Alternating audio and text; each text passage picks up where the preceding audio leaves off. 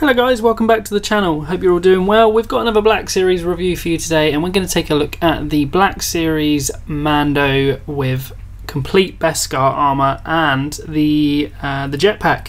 So we're going to jump into it. Do subscribe to the channel if you're new, and you won't miss any of the content to come. Do leave a like on the video if you enjoy it.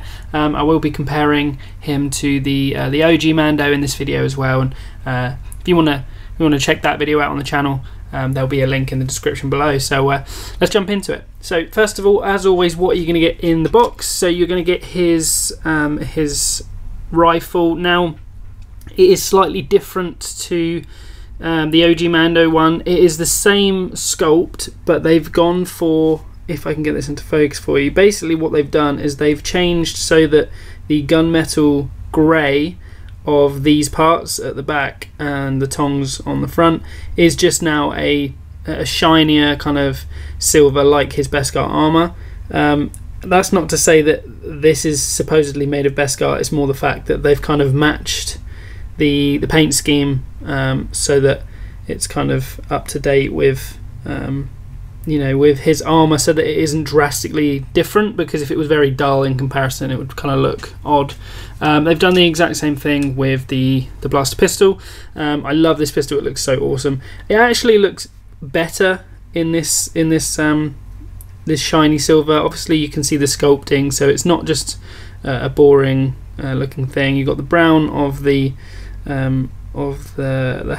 The paint on mine is bled a little bit, and we'll move on to that and talk about that when we talk about the figure. But for the most part, obviously that's not every single one, so when a paint bleeds, you can't exactly say that, oh, this figure is prone to it, because you just don't know.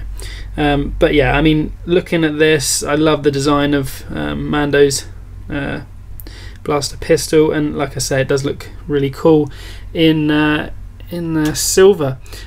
He does have a holster on his belt for that pistol, and we'll move on to that. Finally, in the box, you're going to get the Rising Phoenix, the jetpack. I'm kind of really pleased to get this, because when we saw that in the season finale, and inevitably we were going to see it, or we wanted to see it, and then we saw it and it was awesome, and then seeing him master it, seeing him utilize it, it was, it was awesome. It is a disappointing paint application. The sculpt is brilliant. They've made a brand new sculpt for it, because it is a slightly different design of jetpack or Rising Phoenix to like Bo-Katan or Boba Fett and stuff like that. So it's not a reuse, which is really nice. It's just the fact that I know that it's a completely silver, again, don't know if it's made of Beskar or whatever, but a completely silver jetpack, but this is more of that darker gunmetal grey, and it kind of goes with the contrast of the armour, because the armour isn't bright in your face shiny. It is shinier than the dirty kind of weathered Mando. But yeah, it's definitely a different, as you can kind of see if you look at Mando now and then look at the jetpack, it's definitely a very different grey, whereas the jetpack was silver. And to be honest, although the sculpting is there in terms of the details of the jetpack, there's no difference in colour or weathering on it. At least if we'd have had the shine of it and then some maybe grey weathering like this in darker parts to give it some definition, it might have been better. But yeah, happy for it to be included, and it is just the normal peg, but this has 3 pegs. So the blaster hole, the blaster rifle has the like on the OG Mando, has the kind of attachment on the side that can attach it to his back, and we'll move on to that. So you can put the blaster rifle behind him. This has the 3 pegs, so you've got the central peg that goes into the back, and then these one goes into the one that the blaster would go in, and then the other one is in the back as well. So we'll move on to Mando. He is a little bit different to the original sculpt, which is nice. I'm glad that they didn't just change the colour scheme and keep it as it is. But yeah, so this stays on there really secure, which is good, but we'll move on to some of the intricacies of what that means for Mando. In terms of design, I mean, they've nailed it. Mando looks awesome as ever, as he did on screen. I love that they've got the Mudhorn signet on the shoulder pauldron. That looks awesome. The fact that they've upgraded him so that he's, you know, his season, kind of the end of the season 1, season 2 onwards, sort of, you know, fully Beskar'd up Mando.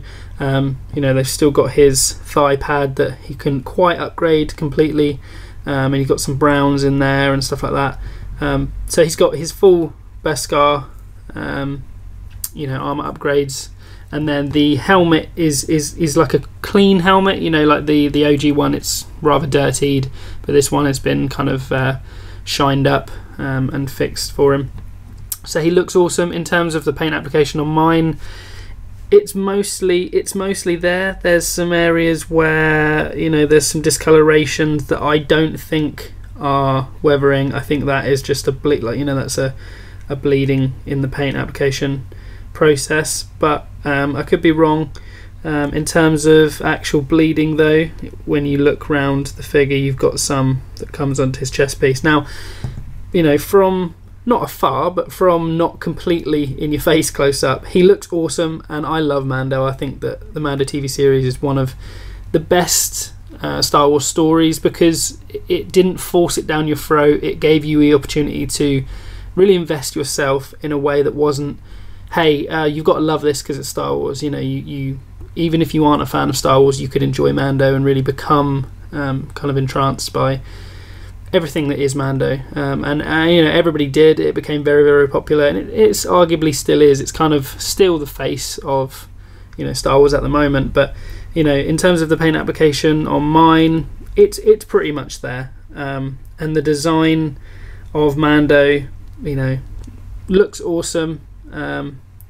And I think that they've nailed the likeness. I really like, you know, when you go from the ground up, he's got the kind of shell bandolier on his shin. He's got the greys and the browns of the boots, which look really nice. It's got a lot of sculpt work that adds a lot of detail, but they do change the paint scheme in there so that it's not, you know, it's not just sculpted in a colour, printed in a colour. But, you know, it looks, when you look up close, you know, looking at the holster, the belt, you know, where it changes from being Beskar to cloth, you know, in terms of what he would be really wearing on screen, you know, the brown and the belt, the accessories, the belt buckles, you know, you've got the weathering, the denting, and the, you know, the paint chipping kind of looks on the armor piece there. And, you know, you've got, these are all 3D, you know, these lines, these aren't painted on lines, that's a 3D sculpt, so like you've got a lot of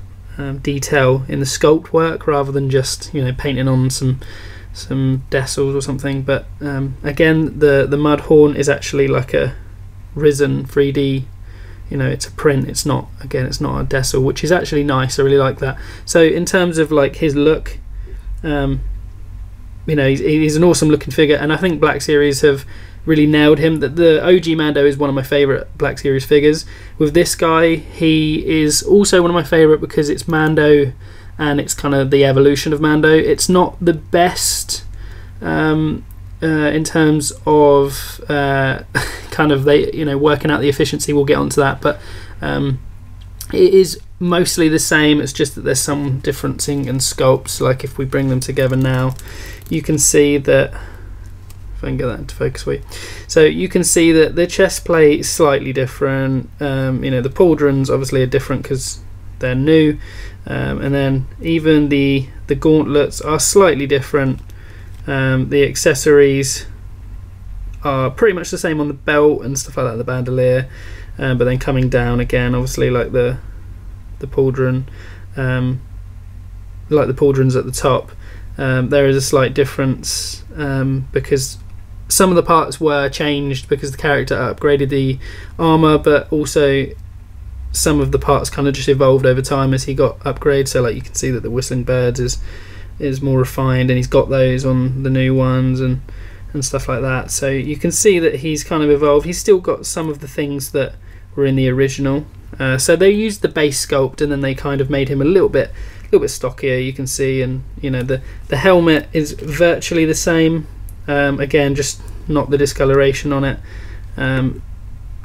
But but it does seem like it's a slightly smaller helmet.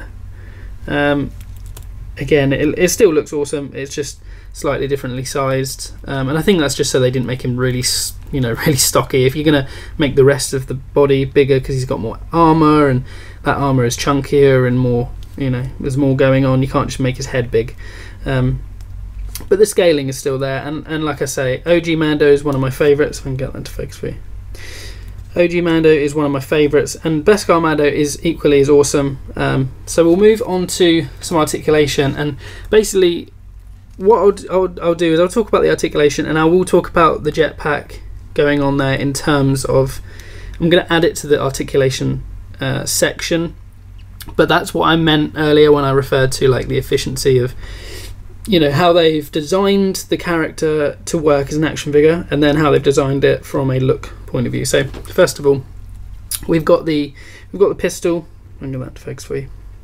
So we've got the pistol. I'm going to pop that in the holster. See, this does come out, but I'm just going to wedge it past there, so I can pop it back in a second. If I can get that to stay. I can't get it to stay, so we're going to move on. Anyway, so in the holster, it does look very good. In terms of articulation from the ground up, like I said, because it is mostly the same Beskar Mando as the OG Mando, you're going to get a lot of the same articulation. So really good toe point, really good toe to sky. He'll raise 90 in the front, so he's got a lot of motion. Pretty much go to a fantastic split, so that's really good. Double jointed knees, so the legs come all the way up. I can get that to focus again for you, sorry. At the back, and then obviously because of that they go all the way back, all the way forward, and they have that kind of rotating, you know, so he can get up into kicks and dynamic flight poses. And he, like Mando, Black Series Mando is an awesome figure for toy photography because he looks so awesome, and the character actually is very dynamic on screen, but also the action figure, they did design it to be very dynamic and be, you know, articulate, which is great. So in terms of you know, Mando moving forward, like you get to the hips, so this bottom portion is like set, so this bandolier does move a little bit, so it doesn't completely, you know, just get in the way of the articulation there, but he's got a bit of a swivel at the hips.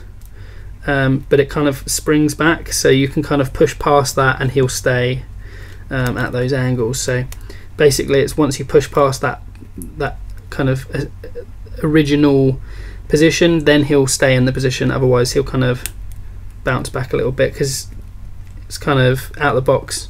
It's kind of that little bit of stiffness that you're used to, but once you actually start moving him, like you can see, he will twist and stay. So his articulation there is really good, like he will twist completely to the sides. In terms of a crunch, he doesn't have much of a crunch, so you can see like forward and back that isn't much, but again, because of the amount of movement in the tops of the legs, you can really get a bend forward and back to help you with that, so that's fine. In terms of the wrist, we've got you know, the fully, I can get that into focus for you again. So you've got the fully articulated wrists, so that you can curl in, hold, whatever, spins around 360 as normal, which is brilliant. In terms of at the elbow for the arm, that's kind of, you know, you could argue that is exactly 90, or you could just, you know, go past 90. That's not bad.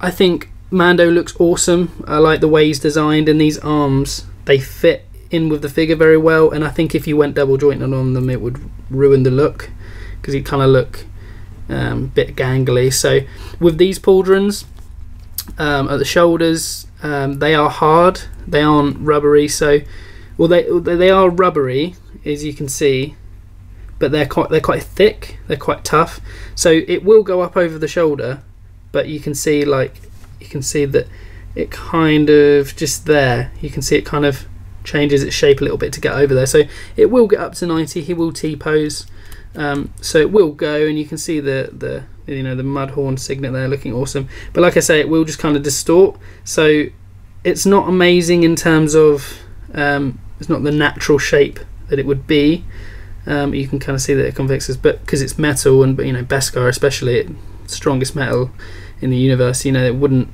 do that. But the fact that he can get it over is what is important, and then it kind of does push that out a bit when you've done that, but you can kind of bend it back to the arm. But like I say, it will go up and over, so good articulation at the top of the arms, and then he will go completely 360 at the shoulder as well. So in terms of the helmet, I think what they've got is in here they've got like a dumbbell joint, so he does have some side to side movement, has some up and down, forward and back slightly, but like in comparison to OG Mando, like OG Mando's helmet has a lot more articulation than the new one. I can get that into focus for you.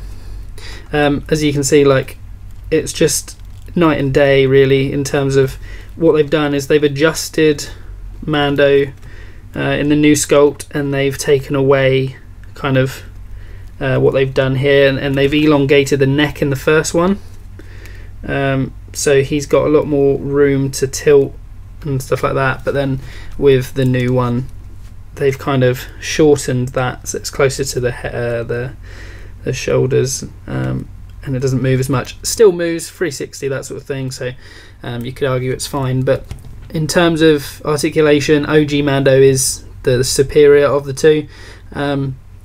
You've got the sculpted just rubber cape from the same one from OG Mando, just slightly darker. This is kind of like a grey with a hint of brown in it, and then the newer Beskar Mando has the kind of darker grey. Now this is the thing I was talking about as I completely break his neck. So you can see that the strap kind of moves, and it will align so that the blaster rifle, in focus, will go on the back there like it does on the first one, and it will just kind of go in there. It doesn't go all the way in as we remember from the first one, but it does, and the cape is kind of sculpted to do this so that it can account for the shape of that blaster rifle. So that works just the same as the other one.